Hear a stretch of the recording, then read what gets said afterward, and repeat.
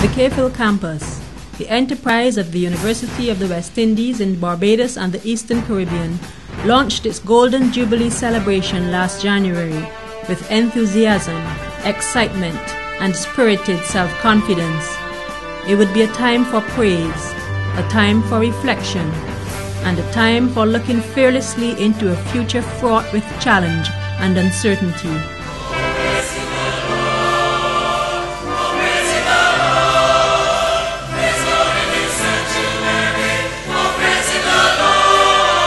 The year began as it ought, with an ecumenical service of thanksgiving to the Almighty God for the vision and the wisdom of the founders, who in 1963 imagined the expansion of the academic enterprise of the West Indies as a lever for the upliftment of communities hitherto disenfranchised and depressed by colonialism. Indeed, throughout the year, the campus would seek to capture the spirit of gratitude of a community that wished to recognize the fortitude of its founders and the sacrifices of its stalwarts.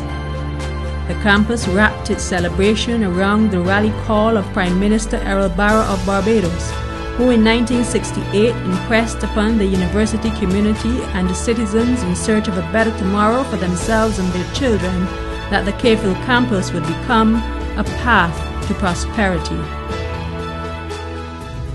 The questions that I am posing are these. Whose idea was it to start a College of Arts and Sciences in Barbados? They found that the campus has been stretched to capacity for the whole of its existence. That's 1986-87.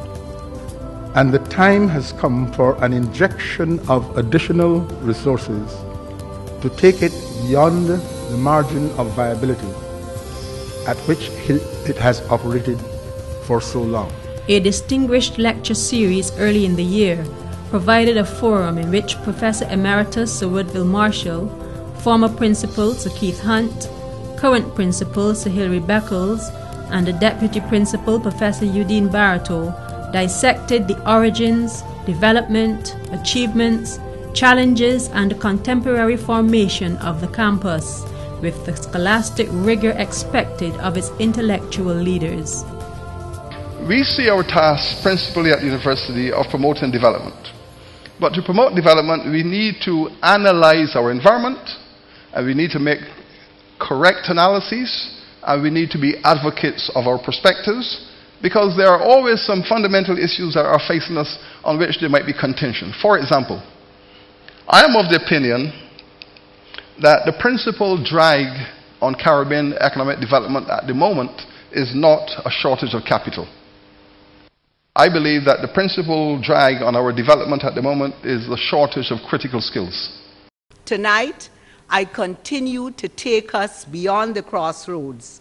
I intend to illuminate some of the lesser-known byways of the campus, but which collectively create a powerful undergirding infrastructure of support for what the administrative, professional, technical, and support staff of administrators and academics do in delivering the public goods of a Caribbean university in the 21st century.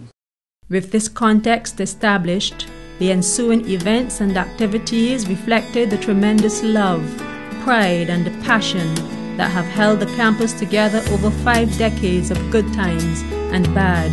There was sport, there was entertainment, times for collegial reflection and sharing, and a time for service. And then there were times for focusing the lens on critical societal issues. We in the Caribbean seem more concerned about sovereignty when it involves fellow Caribbean states. We, however, quite willingly give up our sovereignty totally, basically, to the IMF, for instance. Several new publications were launched, giving testimony to the campus's global recognition as a leading scholastic environment and wellspring for the creation and sharing of new knowledge and the new perspectives. When we read the book Britain's Black Debt, we are at once seeing an argument for fairness and justice, as we are also witnessing the evolution, as I may put it, of a distinct Caribbean historiography, one that justly claims its place in the historiography of the Caribbean written anywhere in the world. The campus's alumni brought a vibrant salute to Alma Mater in celebratory gatherings, lectures by distinguished graduates, and academic engagements.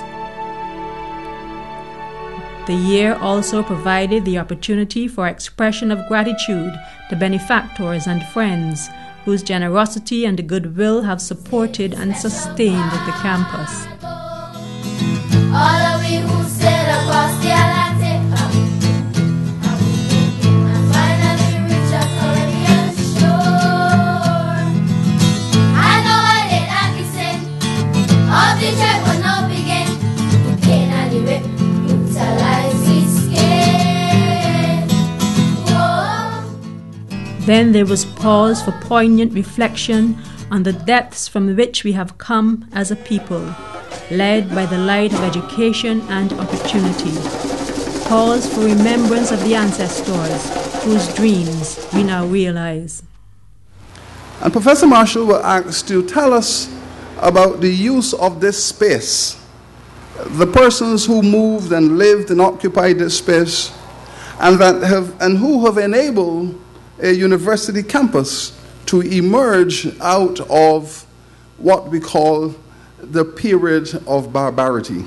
And out of that deep search of the past came an enlightening publication by historian Professor Sir Woodville Marshall, which captures in brilliant analytical detail the origins and evolution of the physical campus, its spatial and social environments, and confirm the campus space as ancestral ground.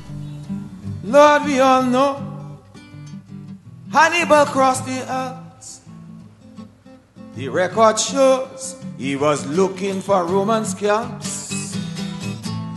You know he used the Gauls and the Spaniards with elephants to capture the land, but they won't tell you Hannibal was a black man. As the anniversary year neared its end, in a series of moving ceremonies, buildings were branded with the names of founders and stalwarts, in visible and lasting tribute, honor, and gratitude for selfless service, dedication, and contribution.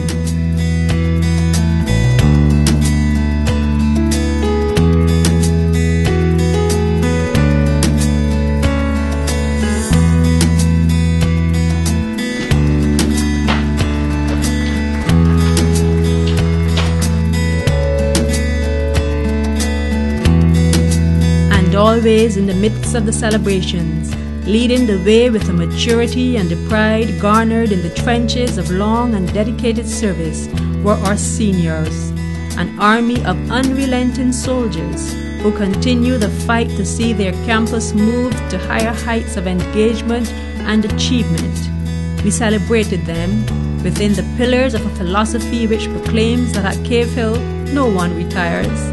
They merely establish a fiscal adjustment with the bursary. This was a year in which the campus found itself under the piercing glare of the societal spotlight, as country and the campus debated the depth dimension of an intimate relationship going back half a century. Campus and country, politicians, pundits and professors, students, parents and alumni spoke of justice for the poor, and the financial experts spoke of fiscal frugality. But all were in agreement that a crossroad had been reached, and the Cave Hill campus, exiting its 50th year, would never be the same. Yet, against this background of financial uncertainty, the campus experienced a monumental moment. An international team of quality assurance experts, having undertaken an in-depth examination of all aspects of the campus's operations, recommended to the Barbados Accreditation Council that it should be awarded full accreditation in recognition of the excellence achieved as a globally respected academy. On December 18th, we brought to a close the program of activity by which we marked the Golden Jubilee of the Cave-Hill campus. It was a wonderful and magical year. We closed the celebration in the finest fashion we could imagine, in a facility dedicated to the creative imagination and to the memory of a great visionary, and with an address by a proud alumnus of our campus and university, Barbados's distinguished Prime Minister, the Honorable Frundle Stewart, a man to whose intellectual acumen we will look as we prepare and position our campus for the decade ahead.